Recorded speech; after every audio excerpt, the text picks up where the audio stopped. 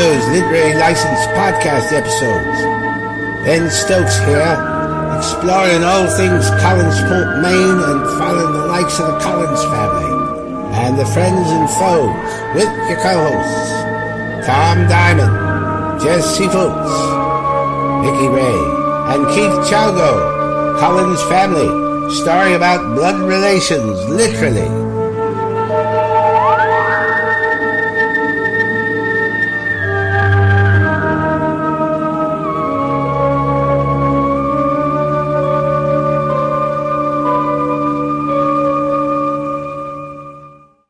Hello, welcome to Literary License Podcast, and today we have Lara Parker with us.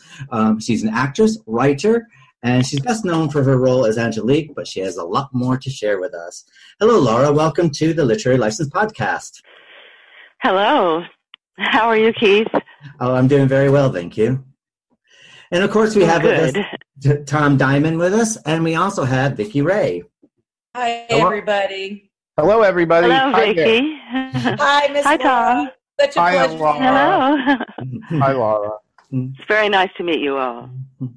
So I thought how we would start our podcast is just talk a little bit about what your life was before and how you got into acting. And it looks like you grew up in Knoxville, Tennessee. What was it like growing up in around Memphis area? I was born in Knoxville. Oh, Knoxville. I grew up in Memphis, and it was.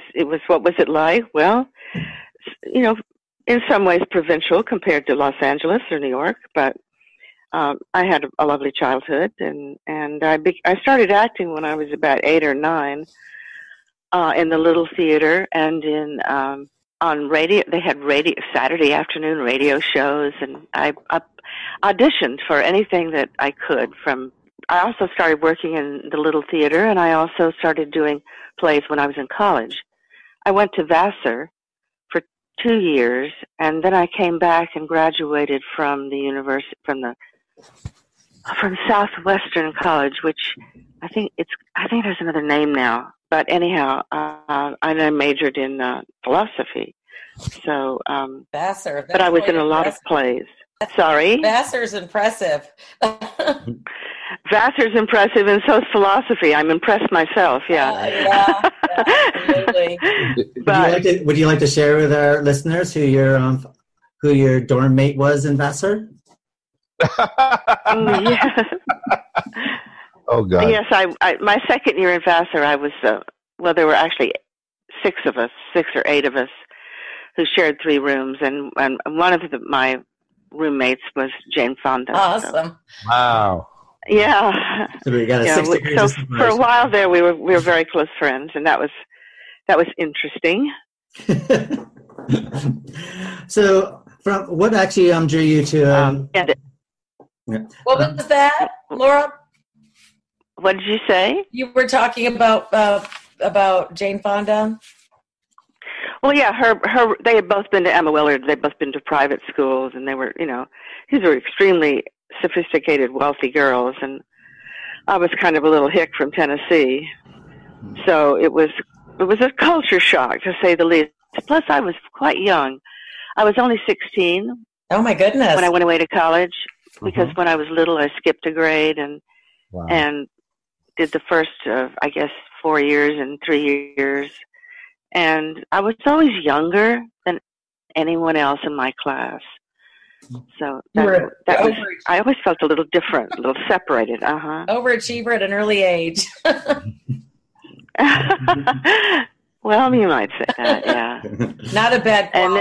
And then I started working in the local theater in Memphis, and even if I had to work backstage or do props or take notes for the director, I just wanted to be in the theater. It just felt like the place I belonged.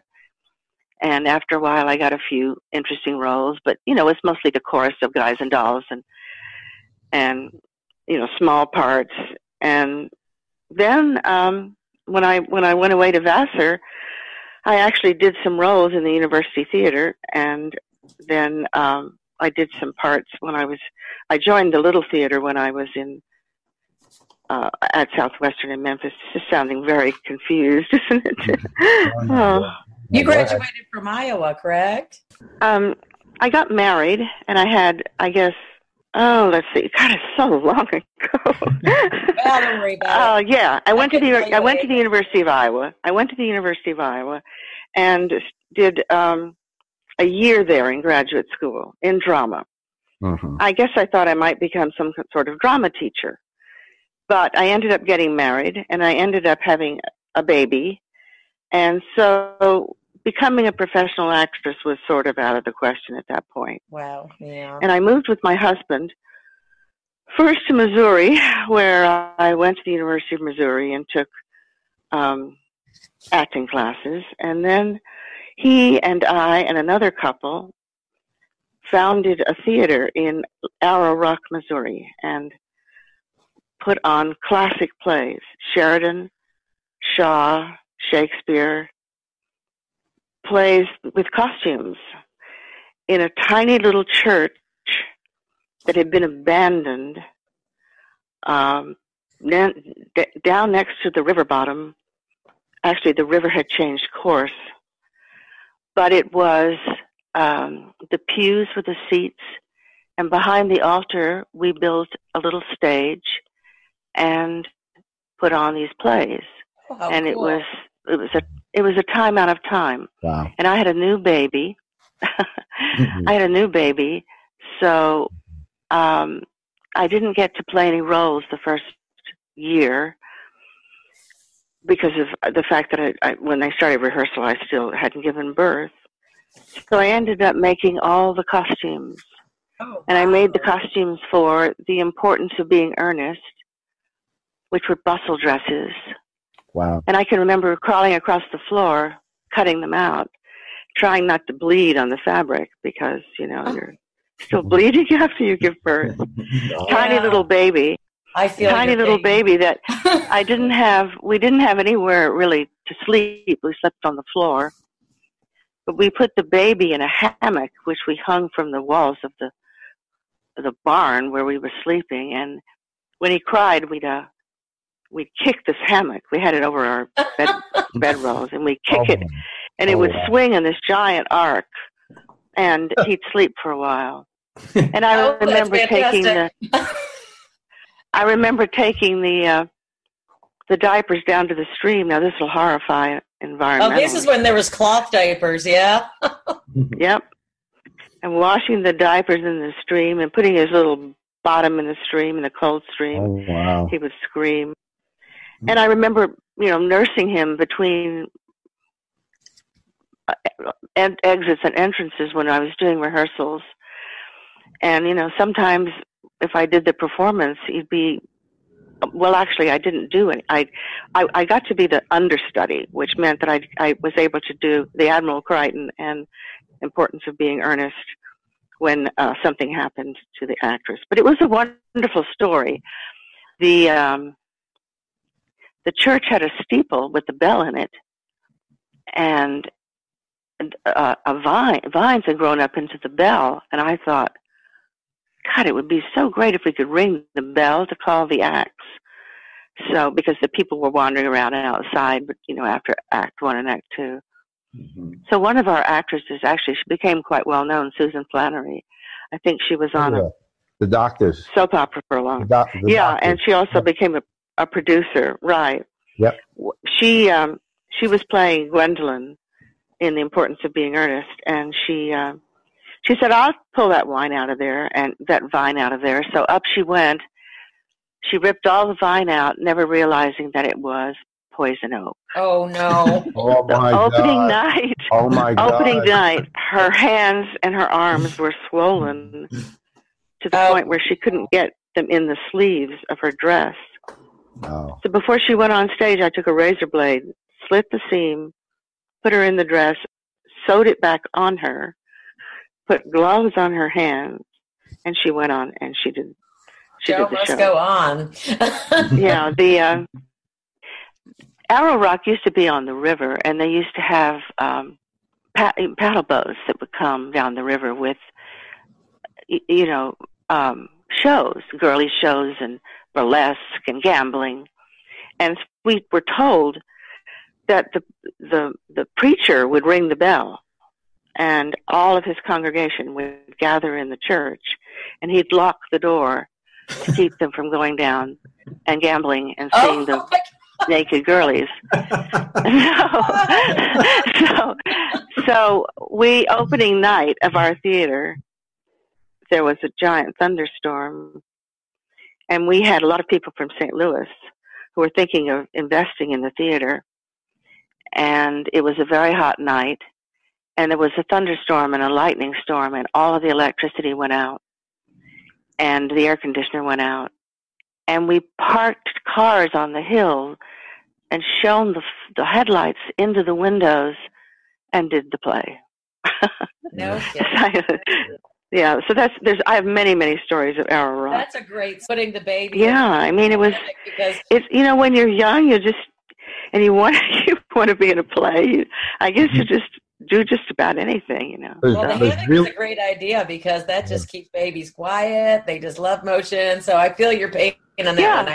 I had 3 children. Yeah. So I feel ya. Yeah, exactly. You just tie the ends to the ceiling and swing away. It's really bohemian. I mean, it's amazing Yes. to hear. Yeah, that such an atmosphere existed in the Deep South. You would usually think of Greenwich Village when you think of things like that. Yeah. I remember making the act curtain, which was, of course, yards and yards and yards and yards.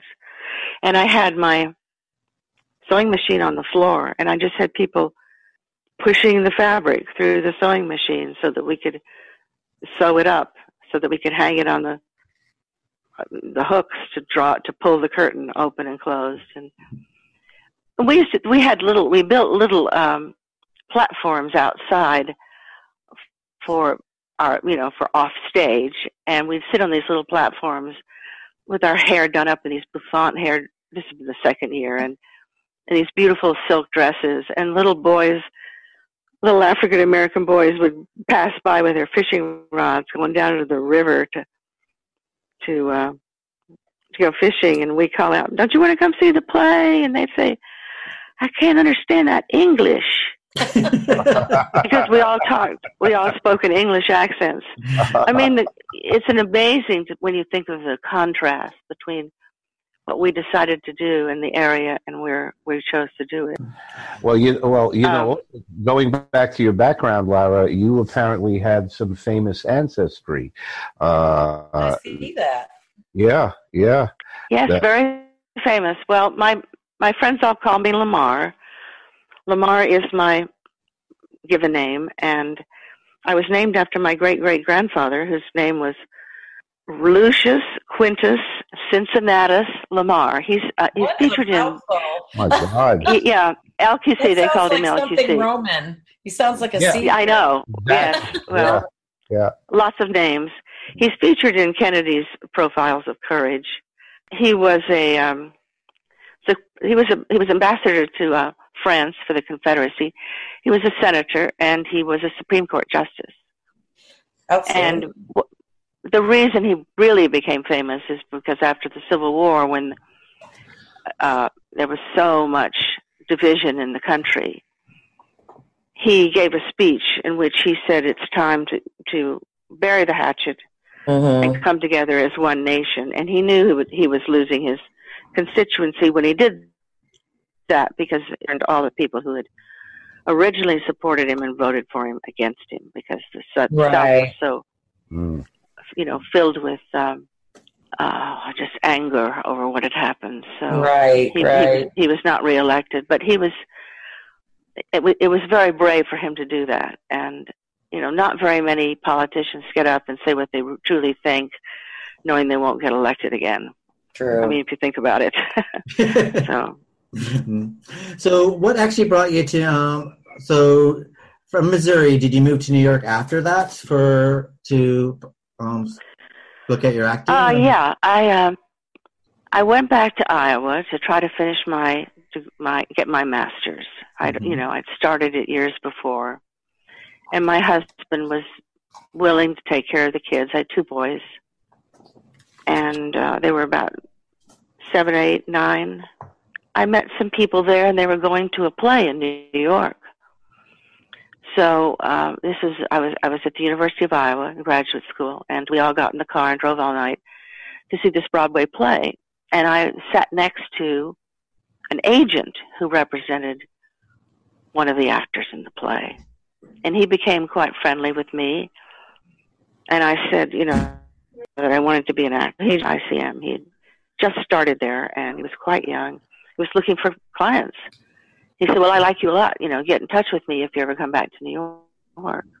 So, I mean, it's so strange the way life has a way of just, you make this choice and then you make another, and what happens is so unexpected and so unpredictable. And so he got back in touch with me. He wrote me a couple of times, and I decided at one point to go to. I was hired by a director who'd come all the way. I was living then in Whitewater, Wisconsin, and he had come to direct a play in Whitewater at the theater there. Everywhere I went, I auditioned for a play at the theater, whatever the theater was, buried away in the boondocks.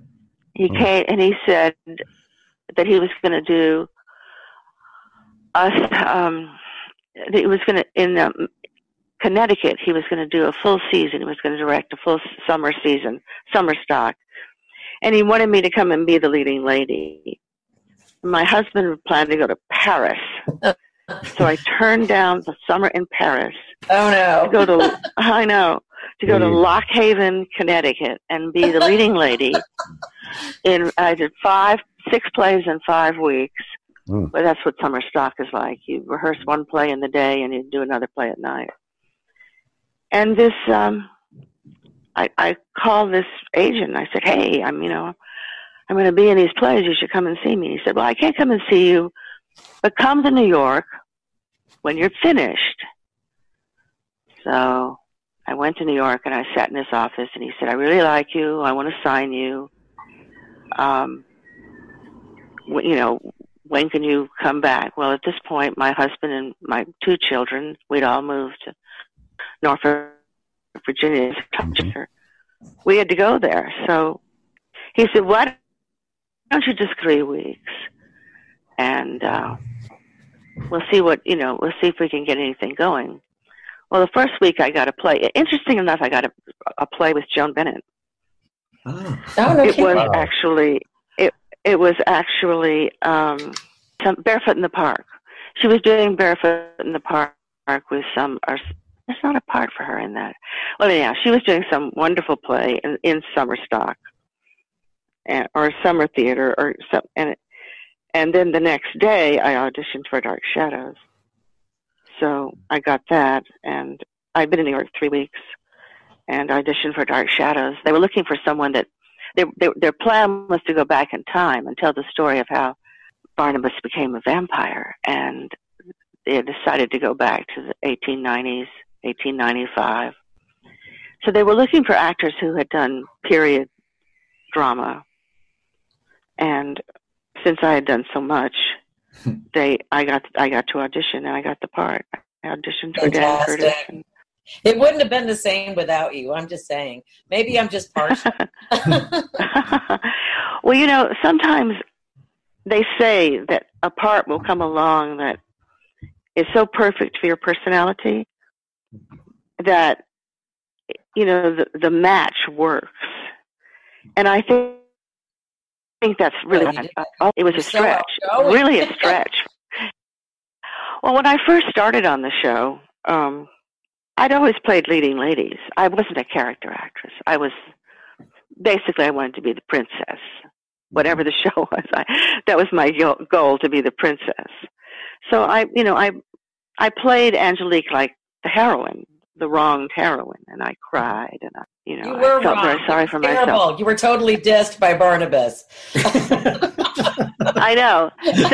So Jonathan Friend, this was about 3 weeks into the show, and he took me aside and he said, you're really missing a bit. And I said, what? He said, you're not the heroine. You're the heavy. You're the villain.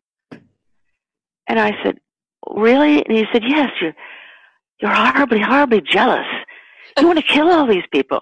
I said, oh dear. I said, well, I've never really been jealous in my life. He said, just dig deep. You'll find it.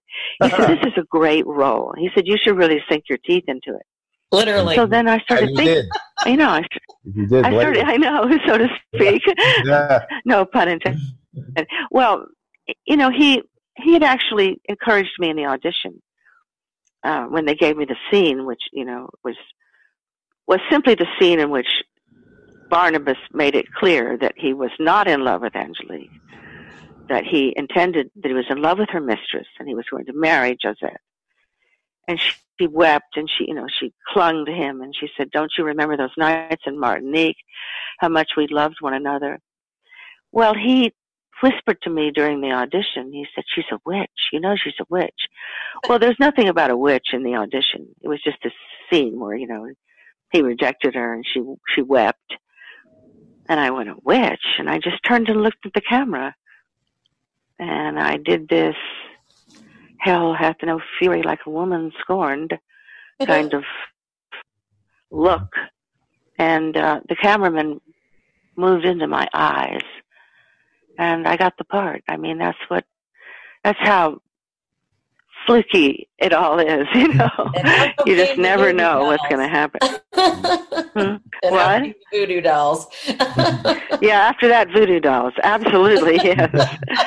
After that, spells and incantations, and then all the great things we got to do, appear and disappear, and set things on fire, and hit people over the head, and wonderful. I mean, 5 years of playing this witch who basically made everybody miserable. Yeah, you wreaked havoc. But yes. What I was going to ask is, so you go into Dark Shadows after a year it's been running, and it's quite a close-knit cast of actors at this point. What was it like to come in on your first day with these, all these characters that have been working together for a full year? Well, it was for the first day that we were going back in time. So Catherine Lee Scott, who was playing Josette, it was the first time we had gone back to 1895, and she was, just as nervous as I was. And the first moment we came on the set, we had to speak French, which was really ridiculous because neither of us spoke French. And we had to do 5 or 6 lines in French, which the fans have been trying to unravel now for weeks. They've been trying to figure out just exactly what it was we said because our French pronunciation was awful. What was it like? It was, you're frozen with fear. Exactly. I mean, you just get through it. It's many, many, many months before you can do what actors call work on camera, which is actually, become one with the lines and really personalize it and really listen and really, don't have any expectations of your reactions, but just play the scene for real. Because in the beginning, you have to hit your mark, or you won't be in the light. You have to remember all these lines. You have to remember when the camera's coming to you, when the camera's not on you, and you can move. You have to remember so many things more than just being in a play where you've had a lot of rehearsal. We had no rehearsal. 3 rehearsals in the morning. We go down on the stage, block it in front of cameras, and if we were lucky, we would have a dress rehearsal. Wouldn't. And it was live, right? And often we would have. It was right. Essentially live because we didn't edit. We have blooper tape. Went wrong. Or you tripped over a tombstone because the tombstones were made out of styrofoam. Yeah. Well, or you slammed the door and the picture fell off the wall. I mean, classic. Well, the fans, in fact, I love the bloopers. Just kill. Oh, they love it. I mean, they love it. The prop man, sneaking through the back of the set, and many, many, many times when people forgot lines or they called someone by the wrong name. We had a teleprompter, which was a big thing with paper that rolled, and it was hooked onto the camera. Oh, wow. And your words were written out in very large letters. But the person running the teleprompter would, he'd go to sleep or something, something, and you'd look up, and Oh no! it wouldn't be anywhere near your lines. Or if you did look up, it was very, very obvious because you'd see the actor's eyes kind of shift over to the side, looking at the teleprompter. So you were talking about The Fly, actually, and the fans. Yeah. The fans have dubbed that the Collinsport Fly. The Collinsport. Right. Yeah, he was one of our actors. He had a part. Yes. Not credited. but it was good. I understand. Jonathan gave you a lot of encouragement during those years. He did, yes. He did. And I played many, many, many scenes with him. And I had no problem with lines, remembering lines, but he had a terrible problem. Oh, and I can remember... So I can remember many times when I'd see this stricken look. Yeah, his eyes would just... I mean, he would be terrified because he was in the middle of the scene and he couldn't remember his line. He used to say that when he was an actor, when he was an actor, he was still an actor, but when he used to do Shakespeare in Canada, that he sometimes he'd just be in the middle of Richard III and he'd start saying lines from Henry V because he'd just get lost, you know. And he learned lines in the old-fashioned way. He learned them word by word. And, you know, it's very easy to go up if you don't connect your lines to the action and to the interior thoughts that you're having. So he would go up a lot. But the interesting thing was, and this is a real lesson in acting, he would become terrified and humiliated and truly frustrated and really desperate when he couldn't remember his lines. And sometimes I would look at him and I'd think, oh, he's just blowing this. Oh, this is awful. And then the week later, we'd all sit in the green room. Sometimes we'd go down and we'd watch the show that we had rehearsed the week before, or that we had taped the week before.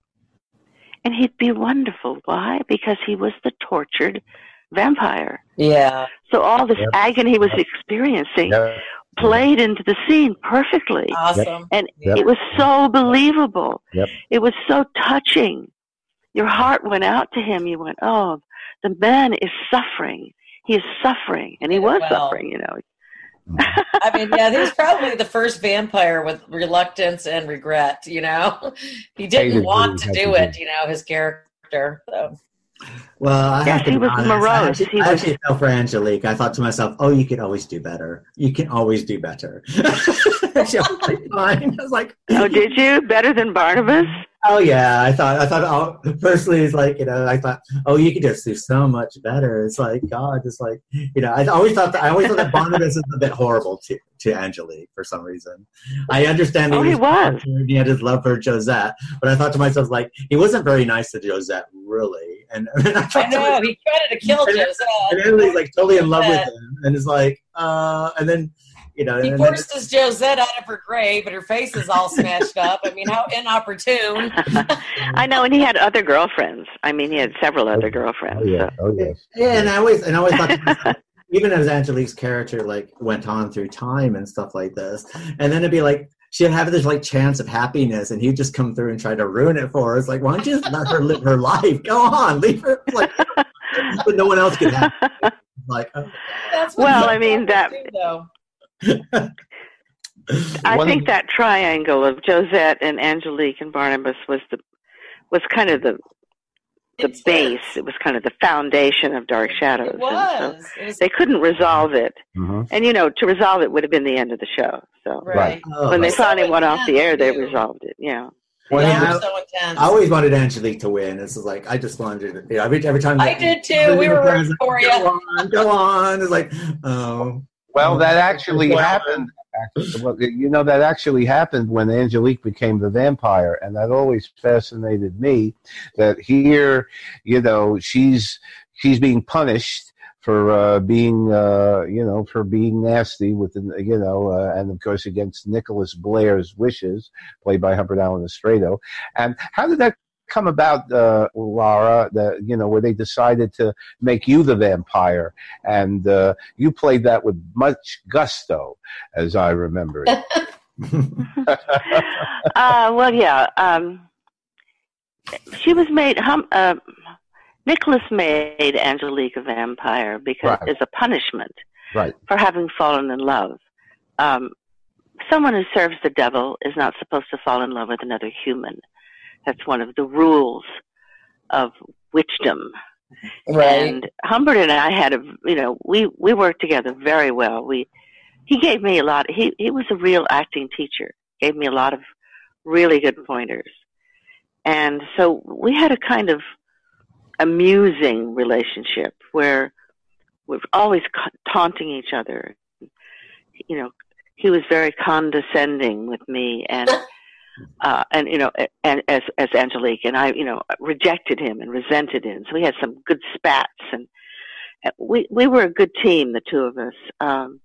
But that's why he turned her into a vampire to punish her, to make her realize what it was like to be a vampire. And this interesting thing is that she then knew what she had done. All of the characters had, another side to them. And Angelique was no exception. She had a very vulnerable side, and she had a broken heart. And she never, ever gave up. No. And that was what made it so interesting to be able to write that first book, Angelique's Descent, because I was able to tell what had been in my imagination, the story of her romance with Barnabas when she was quite young, and he had seduced her and told her that he would take her to New England, and that he would, and that she would be his wife. And he had it coming. But in the book, I was able to write that whole story, the romance, and all the sexual encounters, and right. And so I was able to fill it all in so that you knew why she was so desperate to get him back. And that's a good thing, because there really was no prequel to what happened in Martinique. It's just that all you knew in the story was that, you were in love with him, and really there was no closure to the beginning of your story with him. No, I had to kind of make it up in my mind and remember it as something that I imagined, the truth of the story is that basically Barnabas is with Gisette, but he was stepping out with Angelique. And it was kind of like a Jerry Springer moment, really. And Joe's never upset about it. Her character was never upset about it. She was just blah, blah, blah. But I have to add that your portrayal of Angelique through the whole series of Dark Shadows, I think what makes Angelique alive for me, and the reason why I always look forward to whenever she does appear, and then when she disappears, I do miss her, I think is because you have that vengeful side, but there is that sympathetic, your heart breaks for her at the same time, and you can understand where it's all coming from. And that basically there's not so much in the lines that are portrayed that you're speaking, it's a lot of the way that you acted it. And there's and that vulnerability that you portrayed on screen is second to none. I mean, I think that's why Angelique is it's the character that's so much alive today as it was back then. And I think it's because of your portrayal of her. This was his hubris. This was his fate, that he had brought this on himself. There was always this artistic tension that you loved any great story. Gone with the Wind. You just want to tell Scarlett, shut up, go with Brett, and be happy. You want to for strangle God's her sake, halfway through the movie, just oh my God. You just want to strangle her, yeah. Well, I mean, when she's in love with Ashley, you're like, how wet can anyone be? Really, Ashley? There you are. There you are. But it's true, though. Jonathan Friz's character as Barnabas, he just doesn't get it, does he? I mean, leading a young girl by the nose, and even into America, and then being in love with her mistress and everything. And he kind of just cast this character aside, and there's just no report. That's why it was so much fun to write about it in this book, because I was able to say those things to him, and he made every attempt to defend himself. And he was still drawn to her. Yeah. But, he was a gentleman and she was a servant. Yeah. So, from the very beginning, she was a dalliance to him. Exactly. But she could still walk into his bedroom, close the door, and seduce him. Because he was still drawn that to her. Josette could never do, I think. And and was not knowing that Angelique was a witch, he figured, okay, she's a servant girl. After he decided, well, I want to marry Josette, he figured, he'd apologize to Angelique, and that would be the end of it. And little did he know what he was getting in for. But I always thought it was very interesting, Lara. If you may remember, during the 1897 period, there was actually a point at which Angelique became friends with Julia, when a play by Grayson Hall, when Julia went back into time, and you would think, and of course the Julia character, who had the unrequited love affair with Barnabas. And always Barnabas, that kind of thing, and she emoted so well. And now the two enemies that you would think, she hated Angelique for what she had done to him, and there was how did that evolve? How did it evolve? Well, we had 4 writers, and they came up with it. Oh, okay. And we played it. There's your answer. Yeah. The show went on a long time, and they, there's so many things that made our show unique, and one of them was the depth of character that was spread over time. Characters changed, and then turn of the screw, and the picture of Dorian Gray, and Dr. Jekyll and Mr. Hyde, and even some of the greatest writers that ever wrote anything. Oh, fantastic! We used their stories. Plus, it was like mythology. There was magical realism. All of the things that happened that were magical were assumed to be true, which was the difference between our portrayal and ours when Johnny Depp decided to do it when they did the film. Yep. They, for them it was a joke. Yeah. And you were in it with them. It was a wink to the audience. Right. Now, this is a delicious thing, to be in on the story with the actors, or to be in on the story with the writers. It's very amusing, but it's not what Dark Shadows was. Right. Dark Shadows was another world, and it had a dark sophistication and a seriousness, and it wasn't cute. No. It was sometimes campy, but not intentionally. Right. Our Barnabas would never have hung from a chandelier. No. To tell the world that he was a bat. No. That's an intriguing, delicious idea, but it's a completely different tone from the show that our fans had fallen in love with, which was far more serious. And we never played scenes as though the audience should be getting this with us, as you would comedy. We were encouraged to play every single scene with total conviction. I hope you understand the integrity of the show was overwhelming. It was so Shakespearean. It was real. It was real. When you told that ghost, to get back in his grave, you weren't going, I'm talking to a ghost now, You went, it was like life and death. And so much conflict and so much depended on it. And the writers knew that, and what they were writing was something that, and it's actually never been done again, because people think when they write horror that they have to write blood and guts and eyeballs falling out and screams and teeth and mechanical teeth that flash into sparkly vampires. It's like a mirror ball. You don't need a mirror ball. Sparkly vampires. They weren't sparkly in Dark Shadows. What always drew me to Dark Shadows when I was a kid, as like, I quite like, the vampires and the werewolves and stuff like this. But as an adult, it's the intriguing storylines. And I think that the storylines is really what sells it, because they're so intriguing and they're complicated and they're very complex. All the relationships are very complex.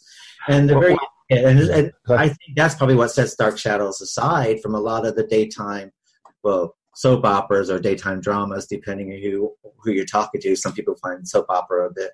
If I'd call it a soap opera, actually. Well, yeah, but in the industry, it's considered, you're downplaying it. But I think it's one of the most intricate storylines, Dark Shadows as a whole, compared to any other daytime drama at that moment in time or ever since. Well, Jonathan came up with and the love lasts through the ages. Yes. But Brigadier has a happy ending. I mean, he goes back and says. That's why he said it was a dark Dune. It was a Dark Shadows, dark Brigadier. There you go. Have the happy ending. Yeah. Well, it's Dark Shadows is on the air at midnight every night on a station called Decades. Yep. No, I don't think which is classic TV. Yep. Mm-hmm. And if you get Decades, you can apparently at midnight you can watch it. And this is the thing. I mean, it spawned 3 different motion pictures, several reenactments. They've done and tell new stories and bring new characters to the surface and give them stories, and so there was so much to choose from, and they just decided to do. It was like a set piece. That it didn't really have a story. It was just a series of kind of wonderful scenes. Mm-hmm. All the people were terrific. I mean, what's her name? Green. Her name. Yeah. Your Angelique counterpart in that movie. Eva Green. Yeah, she was gorgeous, wonderful. But she did what everyone does who plays a witch. She played a witch. Right. She played a witchy witch. Right. Mean, and does magic and casts spells, and it's really, really horrible to everyone. It was a shame that it was preempted by the Gulf War, because I really wanted to. They only got to the part where they were going to hang Victoria Winters, and then it just left us there. Laura's talking about the Tim Burton film. The Tim Burton film. Yeah. I was talking about the '91 series. Yeah. But, no, they did. Well, there were a lot of stories that were left hanging because there were new writers would be brought in, and they'd have new ideas. And the interesting thing about being on a soap was they start to write to your, what would you say, your strengths. Your strengths, exactly. That's the best word. Yeah. Mm-hmm. They see what you can do best, and so then you and the writing begin to meld, and more and more I began to see scenes that I knew I could do really well because they figured out what I could do, and that was true of everyone. And and Josette was not without her faults too. No, I mean she was she was the pure heroine, but she was naive, and she was vain, and she had, of course, the sense of an aristocrat, that things should be going her way. Right. And, she was something of a snob, although she tried very hard not to be. Right. And, it was a delicate, complicated performance that Catherine Lee Scott gave that, made her extremely appealing. Sure. And yet, you wanted her to, I don't know, get a little Angelique in her, I know. It's just like show a little fight. Just like don't get a little fight. Well, I have to say the role of Josette is kind of difficult because you got to remember prior to seeing her, I mean, she's kind of mentioned, from the very beginning, Josette, the ghost of Josette all the way through, and to actually see her in the flesh, it must have been really hard to come up with all this expectations about how do I play this part. So I think Catherine really reacted herself because, Josette was mentioned for a good year before they even showed her. So it's like the ghost of Josette, the secret of Josette. was the movie, the second movie, and you had the starring role there, or one of the starring roles, and you got to play Angelique on the screen. What were your reminiscences about that movie? Well, silly things like I was white chiffon dress because I was a ghost, more than a witch. And I was sprinkled all over. You said the characters, sparkled in the sunlight. Right. Well, I had sparkle stuff all over me. You were sparkly. And and heavy makeup and a very complicated hairdo. And I sat around all day and didn't film. She doesn't show up very much in the movie. So, but I had to keep everything clean. I have to ask, I remember that. When y'all, I've noticed that whoever your hairstylist was, and the soap opera they were fantastic. Was that your hair? Was that all of your hair or something? No. Did they wig? No, all that stayed at the studio. Oh my God! No, those were all hair. They were all hair pieces. Oh my God! They looked so like yours, and that's the magic of movies. So no, in that period of time too, everybody had a fall. You just had one, and mine was very long and luxurious. And so, if you wanted to have long, luxurious hair, you just can kind of stick it underneath your own hair in the back, and there you are. So they would put these falls into curls, and it made it a whole lot easier. You didn't have to have your hair styled every day. Right. Wore all that stuff. And this is true. I mean, for instance, Broadway, none of those women are wearing their own hair. They're all wearing wigs. But they look really good, don't they? Yes. And Game of Thrones. You've watched Daenerys on her hair, haven't you, on Game of Thrones? I love Game of Thrones. It's very common. She's not even blonde, so. Game of Thrones has a lot in common with Dark Shadows. There's a lot of magical realism, right? And there's a lot of huge amount of conflict, and the characters flip. They have two sides. They all have a dark side. They all bring about their fate in ways that you could only blame them. And it's wonderful drama. Gosh, it's great. Yeah. In between Dark Shadows, I just finished watching. I'm sorry. What? I just finished watching the entire series. I watched it in 3 weeks. Yeah, it's of Game of Thrones. Yeah. Perfect show to binge watch with. So. Well, I was going to query, like in between Dark Shadows, when Angelique would come and go off the program, I realized that you actually did a lot of other stuff in between playing the part of Angelique. One being working with Brian De Palma and Robert De Niro in Hi Mom. Yes. What was that like, Brian De Palma in the days? Well, I think I sort of disappointed him. He put all these bubbles around me, and in the scene I was supposed to tell my sexual fantasies. So I was trying to come up with sexual fantasies and get it off my face. I remember sitting there looking in the mirror thinking, I've ruined my life. I'll never get this terrible stuff off me. It's blackface. Oh no! I can't. Wow. I can't. Brian De Palma's brilliant, wonderfully talented guy, but this was hard because, goodness, we didn't have any lines. We had to improvise. Yeah. Well, and he wanted us improvise, weren't they? Before he went all to Alfred Hitchcock, but most of his early films, I believe, were all kind of improvised at the beginning of his career. Who's? Brian De Palma's early part of his career. I think most of his early films are improvised, which. Really? Yes. Yeah. Well, as I said, it was the experimental. People were into doing things very differently and see if it worked, see if they could get away with it. And this was what this movie was. Yeah. Mm-hmm. Then you did a movie called Save the Tiger. What was that like? Jack Lemmon.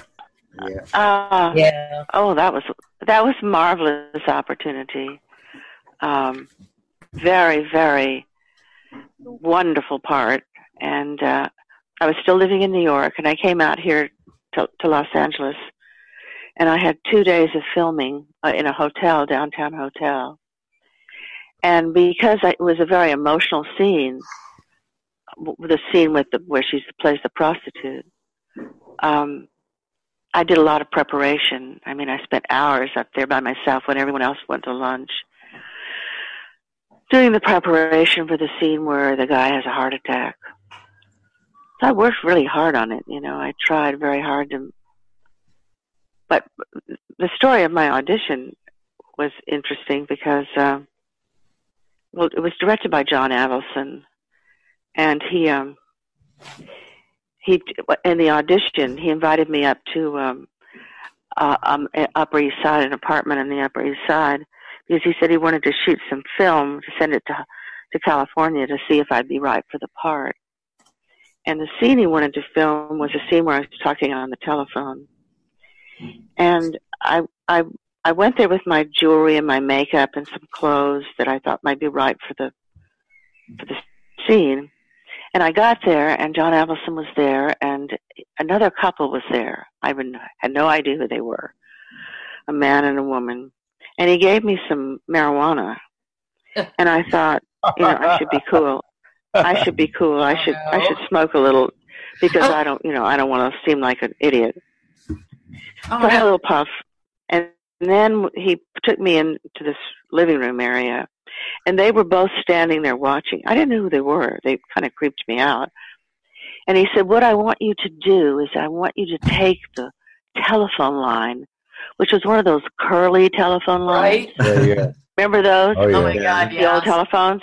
Yep. And he said, I just want you to pull it back and forth on the inside of your thigh while you're talking on the phone. Okay. He said, reach down with your left hand and pull the telephone cord back and forth on the inside of your thigh. And I started to, pose for their still photographs, I guess. And all of a sudden, I thought, this is an orgy. That's what's really happening here. Yeah. This is an orgy. Yeah. Those other two people are in on it. Oh, and my goodness. I don't know what's going to happen, but I got to get out of here. Exactly. So I stood up. I was wearing a slip. I was wearing underwear, no shoes. And my jewelry was in my makeup case. And I stood up, and I walked out the door, and I walked down the stairs in my underwear. Oh my God. And I stuck out my hand, and New York, zip taxi, bingo. I was in the taxi. Well, and a I went beautiful home. woman in a slip looking for a taxi. Hello. I went home, Right. and I left everything. So my husband went back and got it. But, Oh my God. a week later, they called me up and told me I had the part. I mean, Oh my God. who knows? Who knows? Oh my God. How funny. And then we go to do the scene, and there's a gorgeous black model. She might have been Iman, but she could have been someone. Right. And she's standing there in the scene, watching the scene that I have with this, who's the John. I'm playing a prostitute who's the John, and he's had a heart attack, and I'm trying to give him mouth-to-mouth resuscitation, and I'm terrified that I've killed this guy, and she's standing there with this bemused look on her face. So we shoot the scene, and then John Avildsen says, I want to shoot this something with you two girls. He said, I just want you to kiss and, stroke each other and embrace each other. And Yeah. I can tell this story because John Avildsen's dead now. But, these experiences, when you're a young actress, you are so vulnerable to so many other, the fantasies that guys have. That that you just knowing what to do, you don't know what to do. But I do remember walking out the door and down the street and hopping in a taxi. This is an orgy. I have to get out of here. But another role that you had, and I was, we were talking about that, Lara, where I just happened to come across Kung Fu by accident, and I said, I never watched it before, so let me. And you're in the first episode, and acting with David Carradine as a as a widow in the Old West, replete with the garb and the. Let him out of the box. He hops up on the fence and crows. Works like a charm. Oh my And they had a horse wrangler, and they got the horses to do great stuff. And I was in a Western. I was so thrilled. I loved it. I just come to Hollywood. I'd only been here about 2 weeks, and I got that part. That's so Wonderful. Fantastic. I saw you were on the soap opera Capitol. I used to watch that religiously when I was young. I know. I'm trying to place your character on it. Covered your eye teeth with bigger teeth, with vampire teeth, and it was very easy to just slip in your mouth. I mean, you could turn away from the camera, slip it in, turn back, you were a vampire. Worked like a charm. So I used that on Battle Scarred. Well, I actually did. I used it on the Carson show when I did the Carson show, and I bit Johnny Carson. That was fun. No, it's very tough to find an actual video of that Johnny Carson appearance. I know. I was just sitting there trying to figure out how to find it.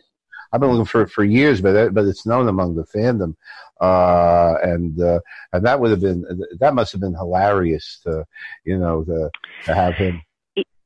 I could not believe how well it worked, because you have no idea if you can make it work. Mm-hmm. But, he said, what's it like? And I said, well, do you want to do the scene with me? And he was game, He stood up, and I had the teeth in my hand, right? Ready. And I said, come to me for comfort. I need you. You cannot resist me. And he did this, spitting eye thing and got tons of laughs, And I embraced him, and I said, turn your back to the camera. I don't know. I whispered something, and he turned around so that my back was to the camera. Oh, because then he could mug and do all kinds of things. And I slipped in the teeth, and we turned back around again. I guess I was dancing him around. And there I was, and I bit down on Johnny Carson's neck. Oh, no. And he spun around 3 times and did a pratfall.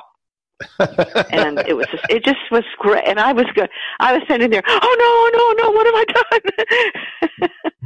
But no, it just came off few things have worked that well. Came off perfectly. I hope they do find it, because it's very cute. I want to mention one of my favorite movies that you did, which is Race with the Devil. And I really love this film with Peter Fonda and Loretta. Yeah. What was your experiences doing that film? Because that was quite a dark. I remember when it came on television, my mom wouldn't let me see it because I was too young. But I made sure I kind of sat on the banister and looked down the stairs and watched it from that view. And I own it on Blu-ray and everything, and I do watch it about once a year. So I don't know if that makes sense. Oh, really? Yeah. But what do you think of the ending? I liked it. I like dark-sided endings. I think that they make the film more memorable than happy-go-lucky endings. Because there's really no way for you to get out of the situation. And I thought it was quite a naturalistic ending. And it did. That's what it's the ending that horrified me. Yeah. I mean, I didn't think that your dog deserved it, but hey. Yeah. My character's named Kelly. Mm. And I think Kelly was the one who was present, and she was able to see that there was something supernatural going on, whereas the rest doesn't denying it. Then they could have had a sequel. Yeah. It was great fun. It was wonderful fun, and the scene with snakes was really fun. I mean, it was like it was just a dream to be able to do a scene with 3 rattlesnakes, and half the crew were not there.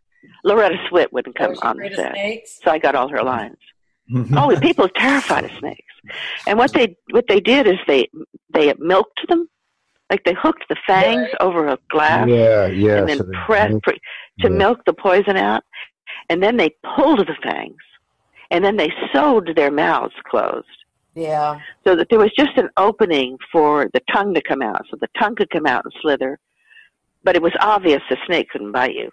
And it was had to kill the snake with a ski pole. And the snake just lay there. They couldn't get it to strike. They had to come back several hours later and try to get the snake to do something that looked lethal.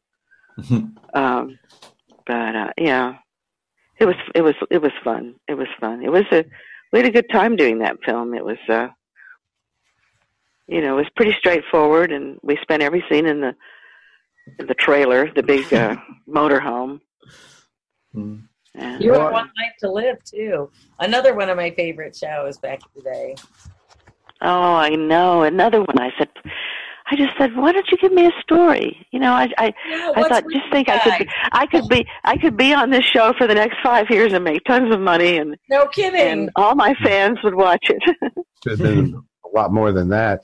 Laura, getting back to Dark Shadows, there was one thing that I wanted to ask you about, and that was the way they finally dealt with the Angelique character, which was after all the Sturm und Drang of the Barnabas Angelique, I hate you, I love you, I this, I that.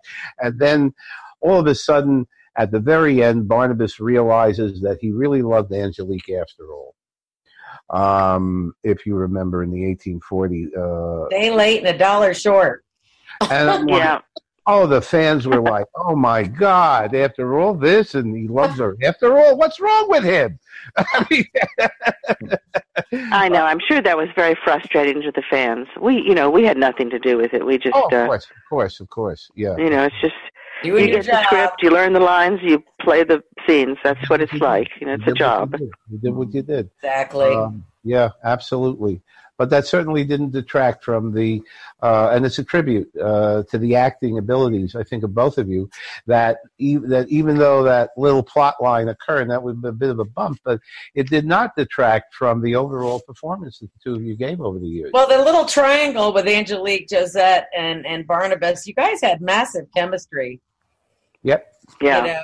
We did. For all that, yeah. I mean, you all just fell into it beautifully. I mean, made it believable. And, y'all were just so on cue with each other. It's been fantastic. I love rewatching it all. I was watching The Vampire Curse on Amazon Prime. It was like 3 hours of, the episodes and how he turned into a vampire. And I just love those episodes because I just love how y'all interacted. And you guys were just like spot on all the time. It was just amazing work you all did together. Absolutely. Well, thank you so much. That's very nice of you to say that. Oh, it's true. Some days were better than others. No, well, like with anybody else. Now, it looks like you did a lot of, you had your Broadway debut in 1968 in A Woman Is My Idea, and in 1969 you also played the title role in another off-Broadway production of Lulu. So obviously you must have fit those in on your off times of Dark Shadows, or were you doing Dark Shadows during the day and doing the theater at night? Thing that led up to her becoming a witch. So, what happens with a first effort is so much of your life and so much of your background and so much of your aesthetic taste goes into it. I mean, many of the stories of Angelique were actually things that happened to me. And, I changed them to make them her. But I think that I looked a long time for someone who could be a model because I realized I couldn't write like Dickens. I couldn't write like Henry James. I couldn't write like, the great writers. And then I came across a book by Daphne du Maurier, who wrote Rebecca. And sometimes somehow it seemed like an accessible style. I mean, right. I saw the way that she did a lot of description, a lot of scene description, a lot of trying to put you in the atmosphere of the place. And so I just kind of started, and my editor, who was, I'd send her, she said, I want you to send me 50 pages every month or so. And she said, there's an awful lot of description, there are an awful lot of metaphors, and, there's alliteration, and there's right. There's symbolism, and she said you're kind of overwriting. She said, pull it back. She said, a metaphor is like, it's like jewelry. You don't need 5 necklaces. Just one necklace is enough. And so I thought, that's true. In trying so hard to put my point across and to write, I really did want to write beautifully. I wanted to write poetically. I thought, I set myself very high goals because I didn't want them to take the book away and give it to someone else. And she was really happy with it. And she led me along, and and I think the other reason the fans love this book is because about 2/3 of the way through, it sinks into the Dark Shadow story. So that's all familiar. They know the whole thing that's happening, but it's all told from Angelique's point of view. So you get to see what she's thinking and the decisions she makes, which, you know, you don't get to see when you watch TV. You just get to hear the lines. You don't get to see what she's thinking. But in a novel, you can write what someone's thinking. So, and then they said they wanted me to do another one, and this time it wasn't going to be mass market. You know, the first one was mass market. Right. So, you know, that's just that little tiny throwaway that doesn't cost very much to print. Right. And they said it was so successful. It sold so many copies that they wanted to do another one. So I went to graduate school. I said, okay, I gotta get serious about this. So I went to graduate school and got a master's in creative writing, and I studied writing for 2.5 years while I was writing the Salem branch. Mm-hmm. And I found my theme, which is,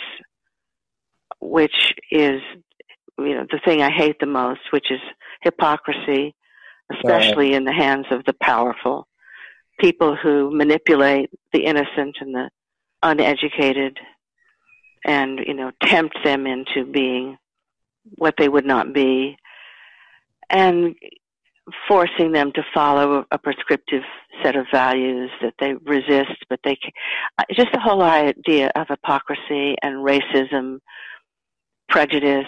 I think those are the ideas that intrigue me the most in the political scene. And of course, it's very important today to keep in mind that our country is divided by these same problems. And so it was my way of kind of tying into the present day culture. And so, and then I realized research is a great source of material. So in Angelique's Descent, of course, I was able to research the sugar plantations in the Caribbean and the blacks, how they were tortured and how they died and how they struggled, and then the rebellions, which were marvelous, the race rebellions, and, you know, the ships that were carrying the slaves to all of that stuff just worked really well. So then I got to the Salem branch, and I realized that I could go back to the Salem witch trials, and there's just so much material. You can actually read the trials themselves. You can read. I know. Isn't that fantastic? Yeah. So I just put all that stuff in my book. I just put it in, and the horrible hypocrisy of the. Oh God, yes. The pastors, and the devil is among us, and they hung dogs. They hung 17 women. I mean, it was just so bizarre, and I thought, which was really one of the best ideas I've ever had, what if there really was a witch who was terrified they would find out she was a witch, who was terrified they would find out she could fly, who was terrified they would find out that she could cast spells, that she could bring, sheep who had frozen in the snow back to life. Right. And so I loved this idea of someone who, and then I thought, why couldn't she be the first original ancestor of Angelique? Because we went back in time many times, and the same actors would just play characters that were them in another time, which is great fun. I mean, it was like a summer stock cast. We never knew what we'd be a whole different person at another time.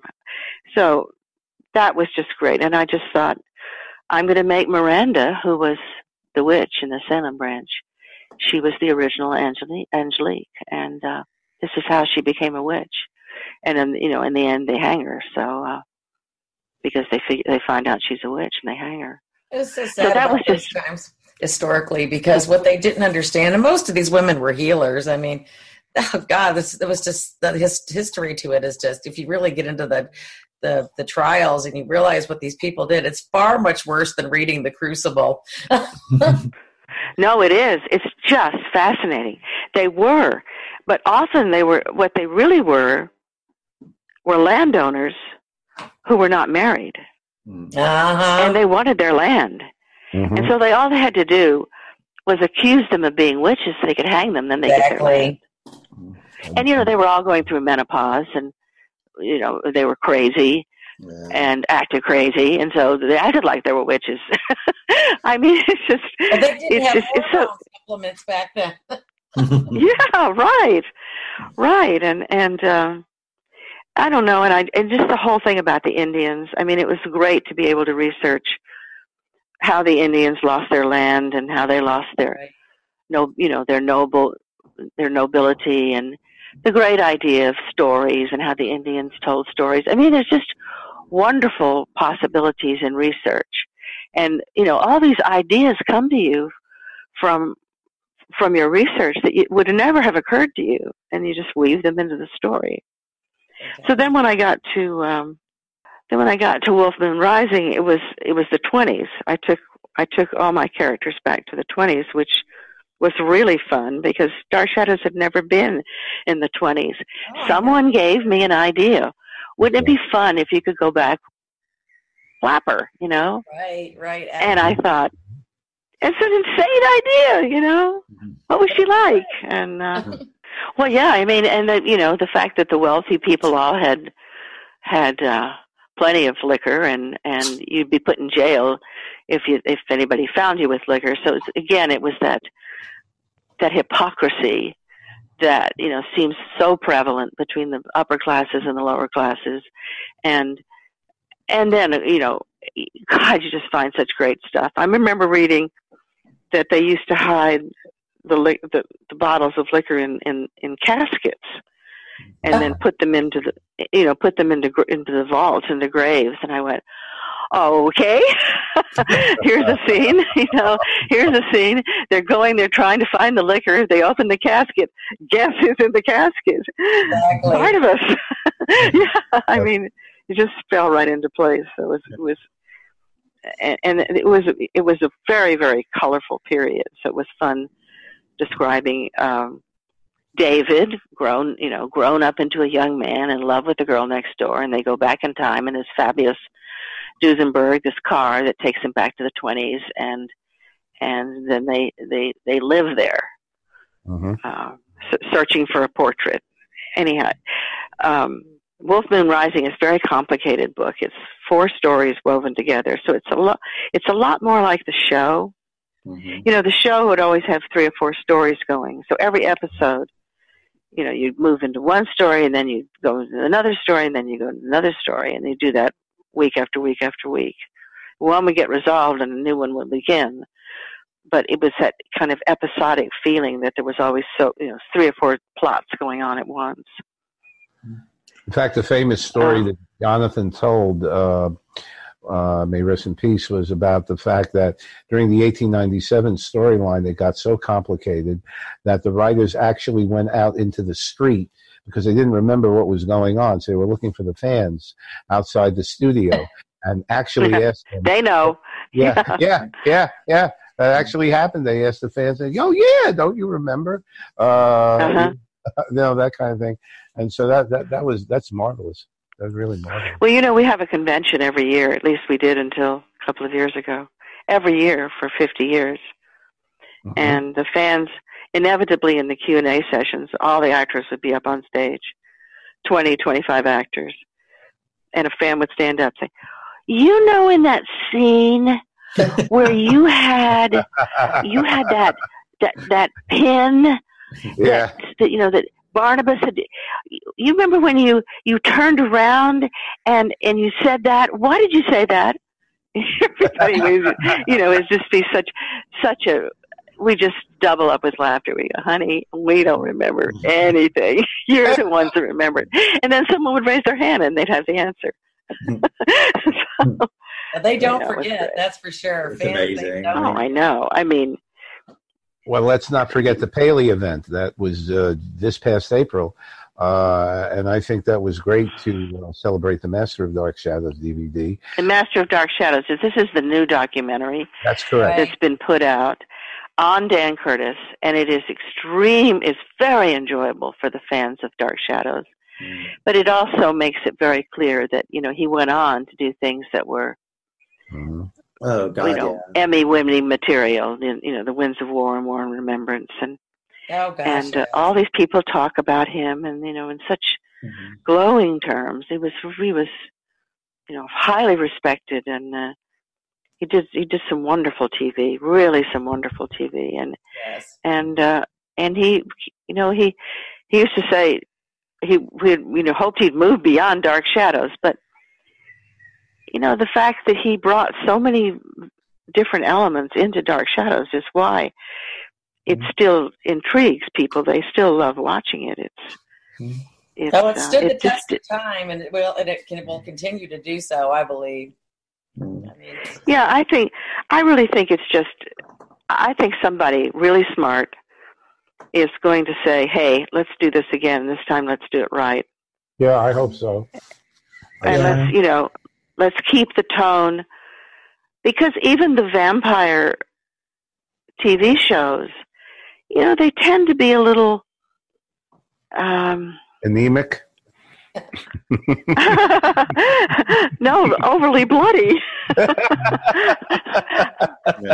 Okay. Well, I think I also think that it's quite strange if you had Angelique and Barnabas. I don't think you would have had Buffy the Vampire Slayer, because they took a lot from the Dark Shadows. That whole, she falling in love with the vampire, but she's on that whole. If you look at Buffy was wonderful. Buffy was wonderful. Yeah, it's like present day horror, when instead of a castle, you have a house down the street, just like everybody else's house. Yeah.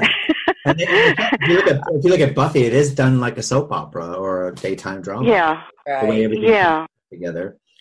So. Yeah. But there's a romantic element. There's an element of the 19th century that has so much power, because Gothic romance was, it was very romantic. By romantic, we mean idealized stories with a supernatural element. So you put those two things together, which is the supernatural, which is ghosts really do exist, and so do witches, and people, get out of their graves and walk around. And you put that together with the kind of romantic concept of something like Wuthering Heights or Jane Eyre or any of the great fiction of the 19th century, and you get a potent combination. And it's serious. It has the strength of reality to it, but it's also romantic, very romantic. And I think our hearts yearn for romance. We want to experience. We want to believe there's such a thing as love that goes beyond death, and maybe there is. And there's very long been the concept that there's a difference between horror and terror. Have you ever heard that? Yes. Terror is what takes place in the imagination. And, this is even pointed out over 2 centuries ago by people who wrote about how do you write scary stories?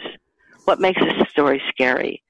Well, if you have a lot of screaming and blood, I guess that's scary, right? But when you see something like that, you kind of pull away from it. You go, I don't want to really watch that. But when you see terror, it takes place in your imagination. So instead of, mouths filled with blood and teeth and people screaming and their heads falling off and their skin peeling off, and you hear a sound down the hall. And, the heroine wakes up and there's a scratching on the window. And, that's when the hair stands up on your arm and the shivers go down your spine. And there's something out there, but you don't know what it is. And psychological. That's terror. The psychological. Yes, and it's a higher form of writing. It's a higher form of literature. It always has been considered a higher form. It's like the difference between pornography and a love story. I mean, when you watch pornography, I guess it gets you turned on, but you also kind of curl up, and pull away. Whereas when you watch a love story, you enter into it, and you become part of it, and you identify with the characters, and you believe that you were in that story with them. It's just a different kind of writing, and that's what Dark Shadows had. For all of its failings, all of its the bloopers and the times we forgot our lines, and there was still it was what? I was watching. What'd you say? The episode the lady was Joan Bennett was trying to get out of the doors, and the door was stuck, and she couldn't get out. She couldn't get the door open. Actually got the door. Oh yeah. Open. But and then you saw the boom come down a couple times, and every once in a while you'd hear somebody whisper in the background, or someone run across the background. And then I have a great story of one time where I had to cast a spell. I was going to start a fire in Vicky's room. So already we were into chroma key, which is superimposing one scene over another, which was a tricky thing they used to do back then. And so we were going to have fire. We're going to put the fire in Vicky's room and scare her to death. So I had to create this fire. Victoria Winters, that poor woman. Yeah, I know. Anyhow, what I had to do was build a house of cards and set it on fire. How they expected me to do this, I don't know. But I took these cards and I actually built this little house. Cut to commercial. Come back. I have an incantation, which is I call on the fires of hell. I call on the king of night. I call on the darkness. Burn, burn, burn. I saw that yesterday. I just watched that yesterday. Did you see this? Did you see this one? Calling in all the big guns. Oh, yeah, this long incantation, which I was reading off the teleprompter. Yeah, Barnabas. So then I was supposed to light the house of cards. He was trying to figure out. Yeah. Clueless that you were in there. Burn, burn. But by then it was only ashes, because what happened was during the commercial, the prop guy squirted the house of cards with lighter fluid. Then there was another commercial, and he kind of thought better of it. He came in back and he squirted the house of fire, the house of cards with more lighter fluid. So we come back from the commercial, and I'm doing the incantation, and I put the taper to the cards, and of course they just exploded and burned to the ground immediately. And I had nothing to say. I had no fire to say. I was going burn, burn, burn. I was picking up the ashes, and that kind of thing happened. It happened so many times that, we just look back on these experiences and we laugh, because that was one of the things that endeared the show to the fans. Exactly, that's what I was going to say. It made it more memorable, and we love the characters that much more, especially when things like that happen. Oh yeah, you feel like you're in on it, don't you? Yeah. Well, I mean, especially when you're younger. Like my mother wouldn't let me watch Dark Shadows. I had to like go slip into the room and watch it with my brothers, because she said it would scare me. But I mean, it was just. It could be very scary. Yeah. Well, yeah, I guess it was rather intense but I mean, people would run home from school to watch it. My brothers did. That's right. They had massive crush on you. I told my brothers that we were going to be interviewing you, and they're just like, "Oh my God!" They still have a crush on you. Well, that is so great. That makes me so happy to hear that. I myself. It was just a job. We were just working very hard. We were all very young, and we worked very hard. Lara, could you tell that story about the subway, when you got on the subway once, and the kids saw you? Do you remember that? I heard about that. I thought that was great. Well, yeah, we were recognized everywhere we went, and it's kind of a shock, because you don't think that you've done anything to be recognized, but everybody was terrified of my character. And if I'd be on the subway platform when school let out, and they would recognize me, they would scream and run to the other end of the platform. I mean, people believe you are the person they see on TV. Not anymore, because I think we're more sophisticated. But back then, I got hate letters. You leave Barnabas alone, or I'm going to poison you. Oh my God! Are you kidding me? I'm going to get a knife, and I'm going to go to the studio, and I'm going to kill you. You stop doing that to Barnabas. Oh You my go, what am I supposed to do? People take that soap opera Right. stuff seriously. They're reality kind of like bends. Well, I think in Yeah. those days they did think they were real. I mean, I think you'd hear stories from other soap opera actresses where they'd be attacked in the supermarket. It got to the point where they couldn't leave the house if they were like a villainous character. Oh no, I know I'm not the only one that, Yeah. and they got fans to turn against them. But Angelique was pretty bad from time to time. Yeah, she was. Yeah, You were an intense character. You were a Spitfire though. I mean, you just didn't take no crap. I mean, you were gonna, Well, I've had people again at the conventions come to me and say, and fans tend to be basically recluse people. Sometimes they are people that have a nerdy quality. Not all of them, but they know every single line, every word, every character. Right. And I'm not just talking about Dark Shadows. I'm talking about Star Trek and Game of Thrones. I mean, fans relish the fact that they really know the show they love really, really well. I've noticed. And they love talking about it with one another. Mm-hmm. And I used to have fans, come up to me and say, you got me through my adolescence. I don't know what I would have done if I didn't have you, because you were an example of someone who stood up for herself. And you had powers. And you could make people sorry if they hurt you. And I love that so much, because, they would say when I was an adolescent, when I was in high school, I was so miserable. And I felt so out of it. I felt so lonely. I felt like an outcast, because I was gay, or because I wasn't, pretty, or because I was so shy, or because I was, my parents were divorced, or just a number of reasons. And I could watch Dark Shadows, and I could watch your character, and you had so much strength. And I believed that you can make people really sorry if they hurt you.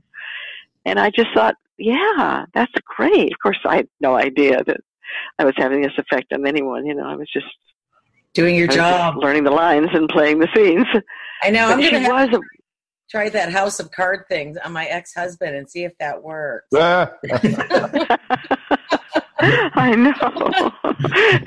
Well, yep, you can make a doll and you can stick pins in it, so maybe it'll work. I know. I mean, that was just so simple. You just took the pins and, and poor Sarah. I live up in a canyon, and you really can't pass because there's so many curves. Yeah. But every once in a while, some asshole will be behind me, and he'll pull out and go around, and he'll just barely keep from hitting an oncoming car. Right. Or he'll go around, he'll cut me off and speed off in his Porsche or something. And I always I hold on to the steering wheel, and I look at it and I go, I hope you die.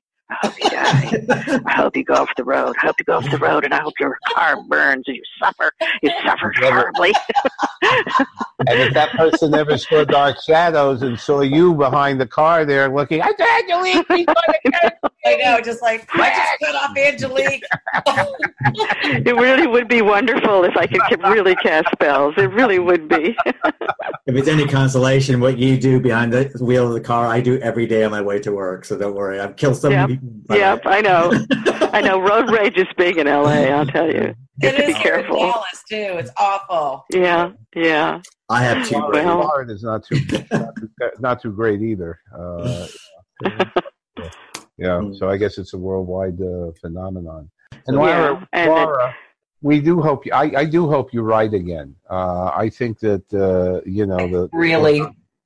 4 novels. You wrote a book of short stories too, if I recall correctly. Oh no, I'm working on a book of short stories. I'm trying to become more literary, which is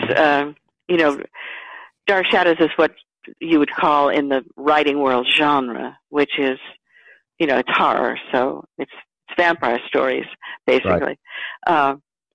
I don't know if I'll write another dark. It takes years to write a novel. And I'm not very disciplined. If I got up every morning and wrote for 4 or 5 hours, I'm sure I could crank one out a lot faster. But because I spend a lot of time on them, I think they have a lot of layers.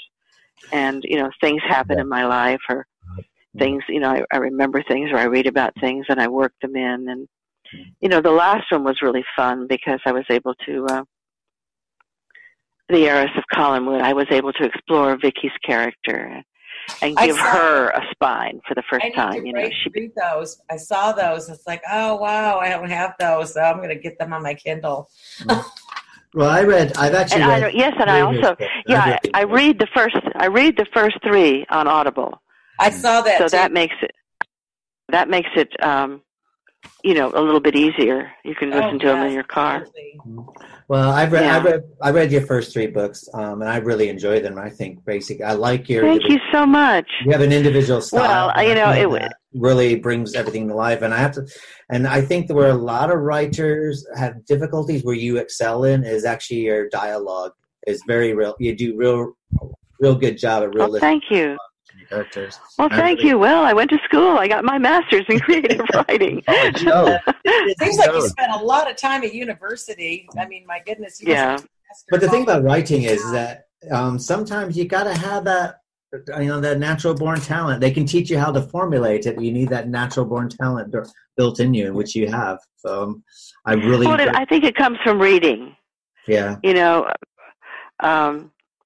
I've read about, like Stephen King says that the first thing he does in the morning is read, and so does Gabriel Garcia Marquez. He says the first thing he does is he sits down and reads.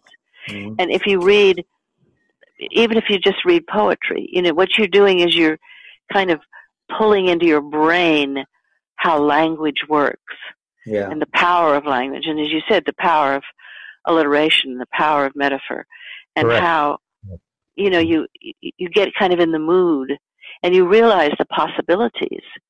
You're not just stuck with a blank page. You fill your mind with beautifully said ideas, and if you don't read, I don't think you can write if you don't read. I mean, I just think that people need to do a lot of reading, and that's the one thing I've done. I've just read hundreds and hundreds and hundreds of novels, and I've read a lot of poetry, and I love it.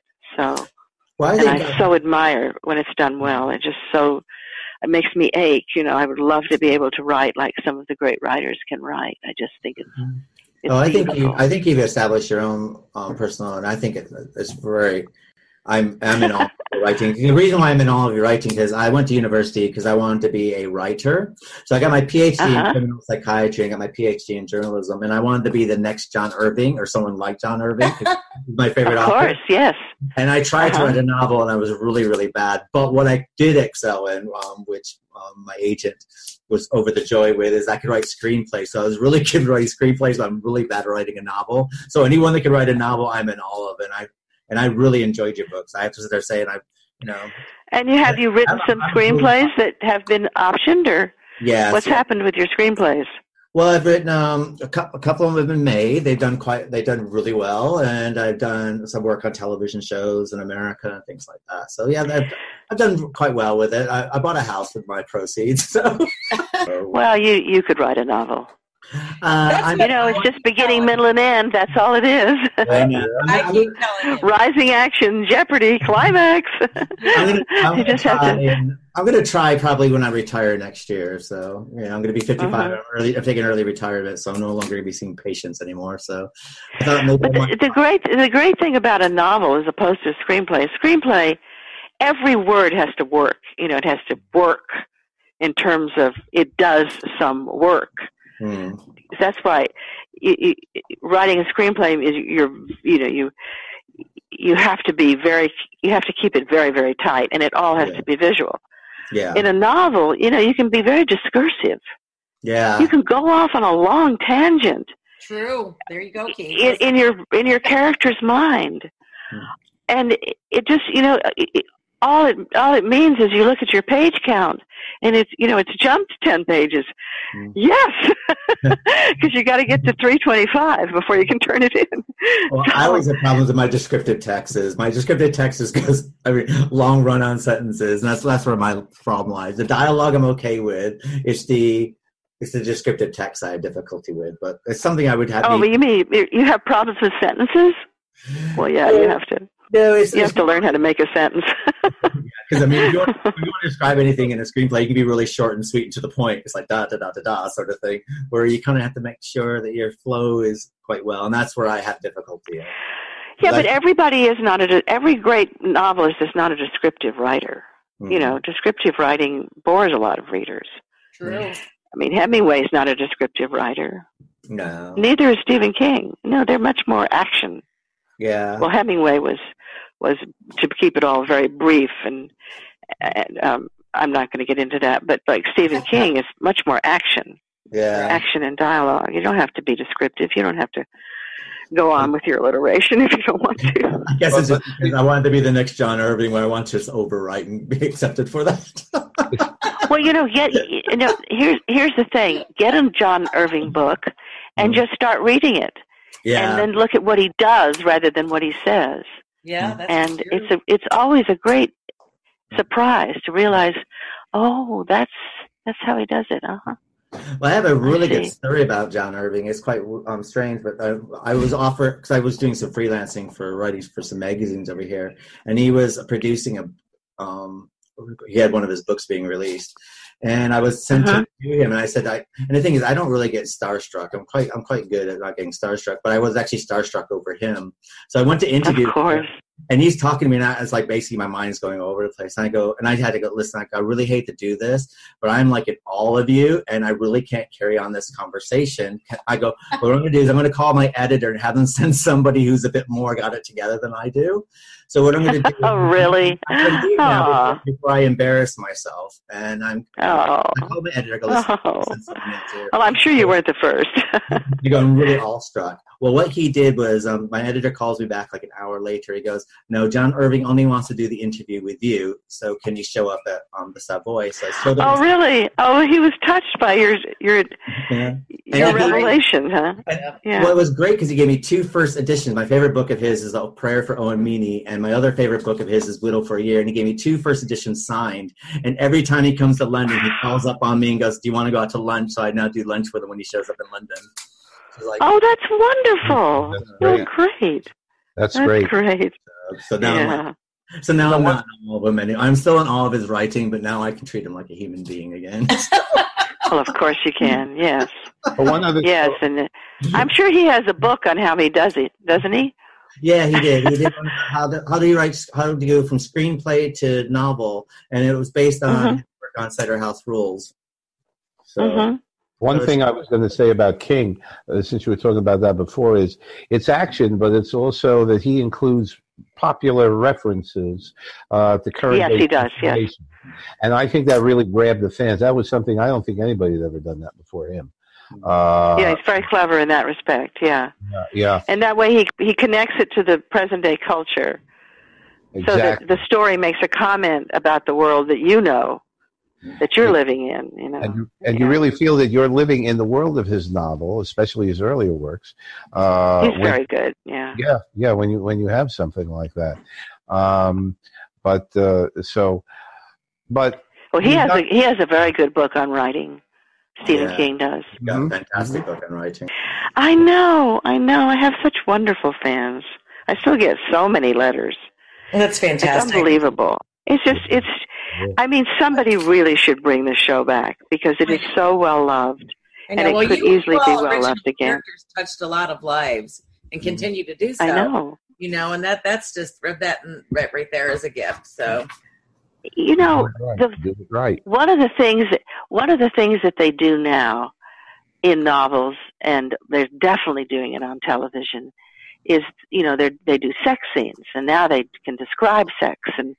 Now they can portray sex, but in the 19th century they couldn't. They couldn't even admit that there was such a thing as sex going on. Right. So one of the things they could do is they could make people sick, and yet they could describe at length what it was like to die of some horrible disease like tuberculosis, like Camille, for instance. And they had these Gothic novels where they have, someone like a vampire. So what the vampire is he's a seducer, and the vampire's bite is it's sex. Right. You know, Absolutely. it's penetration and it's orgasm, and all of these things can be described fully and experienced, but you don't have to admit that it's sex. Right. And I think that's what made it so titillating that, you know, housewives doing their ironing watched Jonathan Frid bite women, and they became aroused. You know, they wanted him to bite them. I mean, it's very complex when you think about it psychologically.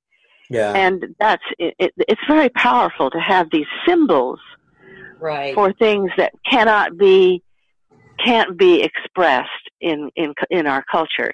Of course, there's not really anything left that can't be expressed. I mean, everything's pretty expressed now. Yeah, that's been done, right? So you need to go back to that kind of way of thinking where it's titillating and it's exciting and it's arousing and it's forbidden. It's forbidden, which means you have to go back to a period where, and it's not just the Barnabas or the male vampire, the female. You know, you as Angelique and others, Donna Wandry as Roxanne, and they were that appealed to a lot of male adolescents who felt that they wanted Angelique to be the first crush or the first love, but there was a victimization kind of thing also that kind of led into that, and a romanticism, I think, developed. Yes, you're right. Above the sexual. But when you mix those two, even if the victimization is something that's that could be considered maladjusted in other circles, but when you mix that with the sexual, and I think that's because it's exposing the vulnerability, the entire vulnerability of the experience that the victim takes, and people liken that to other experiences in their real life where they've been victimized, and they identify with it, they resonate with it, and I think that's an important thing. Yes, that's very well put. Yes, that's what makes it, you know, so vivid in our minds. And you know, you just imagine novels were forbidden. Women's husbands, you may not read any novels, and the women used to stick them under their pillows and hide them, you know. Well, they were still... It's about romance. Well, they were still doing when the Lugosi Dracula came out in 1931. And they were showing it in the theaters. And they actually had nurses in the theaters because women were fainting when they saw... Fainting. They were fainting when they saw, Lugosi come. It was kind of like the equivalent of the vapors in the Victorian era, and they actually had nurses in the theaters to take care of these people. Bela Lugosi was hot stuff in the 1930s. Gosh, yes. Yeah. Absolutely. And he changed it. You know, it's also very Freudian. I mean, Freud wrote this wonderful essay called The Uncanny, in which he attempted to explain why we are frightened by things we read or things we see on the stage or things we see in films. And it's a wonderful essay because it's all about things that have been repressed, either in our childhood, that end up terrifying us when they come to the surface again. You know, he says it's surmounting. We've surmounted, for instance, children want to return to the womb. It's just fascinating. Everybody should read this.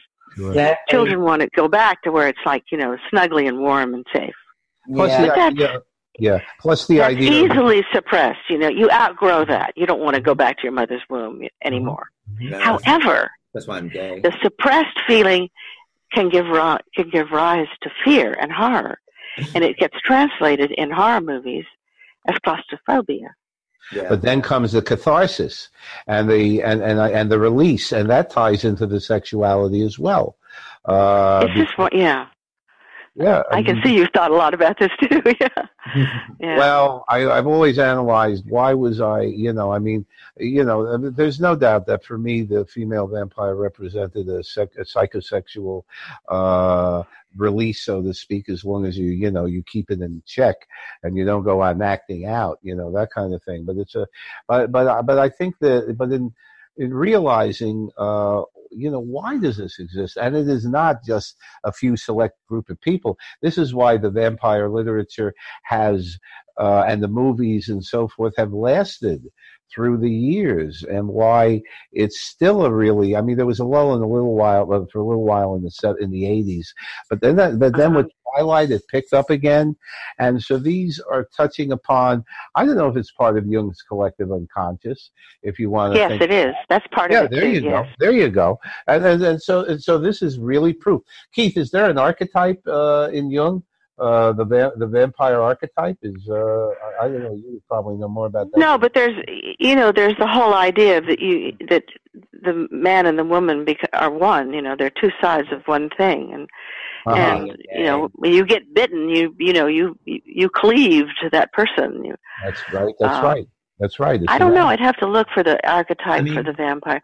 But I've always thought that someone said to me, someone said to me once that the most intriguing thing about the vampire is that he's dead, and things that are dead, we are horrified, we're disgusted by. Like you wouldn't touch a dead mouse, would you? You wouldn't touch a bug that's dead. You go, ugh, get away. Get that thing away from me. The whole idea of death, the whole idea of a corpse, that something that was so filled with life is now so still. Yeah. The vampire is also an immortal. That's right. So what he does is he represents, and this is the thing we all yearn for, to live forever. We all want to go to heaven, right? Right. All religions are all based on our desire to live forever, or to come again, to live again. Mm-hmm. Governments are based on it. I mean, it's such an integral idea. We all want to be immortal, and many people believe that they are. So you take one individual and you make him the most desirable thing that exists, immortal. And you also make him the thing that we are most disgusted and repulsed by, dead. We're scared of. So you're drawn to it, and you're terrified of it, and you put them both into one human being, and there's artistic tension. He represents both of those elements: the desire to live forever and the fear of death. And not just immortality. Noreen Dresser, who was a PhD in English back in the 80s, wrote a very interesting book about her theory. She did actual research, and she came up with a very interesting theory. It's not just immortality. Vampires come from old money in the literature. They're very often the aristocracy. Yeah. Correct. They retain the youth. They have the knowledge of the ages. Incredibly intelligent, enhanced by vampiristic capabilities and super size. And guess what? Vampires are the American dream, because that's right. They have it all. That's it. And that was the connection. Yeah. Is it no wonder that a lot of people liken that to their own lives, and wanting to make more money, and wanting to be successful, and wanting to be smart, and so forth. Well, there's the vampire, and the vampire is already handmade. It's already there, and so that was a very interesting theory. Well, he embraces his immortality, and he has lots of money. You're right, and he's often, charming, and intriguing, but he's also trapped in his curse. Because everything comes from that's right. Well, that was the thing that Jonathan tapped on that other roles had not, and that kind of completed it. And his was the model. And if you now have other, like the Twilight ones, and if you now have other models, it was all based on his portrayal. So this brings us to the end of our conversation with Lara Parker as we discussed her fabulous career. So I want to take this time to thank you, Lara, for joining us on the Literary License Podcast. Oh, you're so welcome. I enjoyed it so much. And of course, if you subscribe to our newsletter at www.llpodcast.com, we will make sure you have all the information how to connect with Lara through social media or through her website, and also where to buy all her books and where to find more information about her. So I'd like to say good night to you. Say good night, Vicki. Good night, everybody. Say good night, Tom. Good night, everybody. Pleasant night. dreams.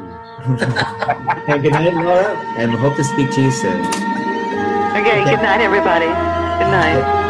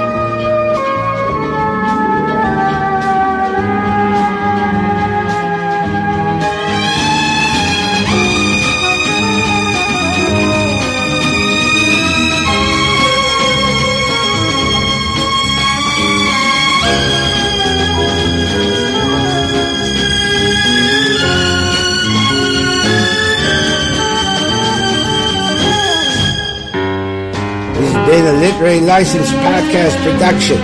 Till next time, and don't forget to comment or share. We so admirably appreciate your support.